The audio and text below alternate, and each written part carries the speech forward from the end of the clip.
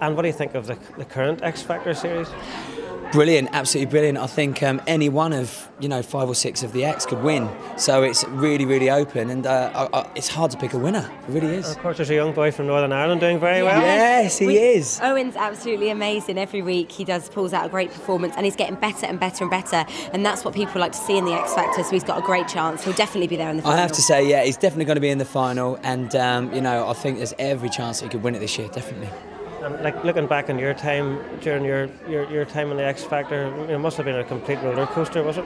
It was absolutely crazy. The whole time on the X Factor was just ups, massive highs, really like upsetting lows, but we had the best time ever, and we wouldn't have changed it for the world.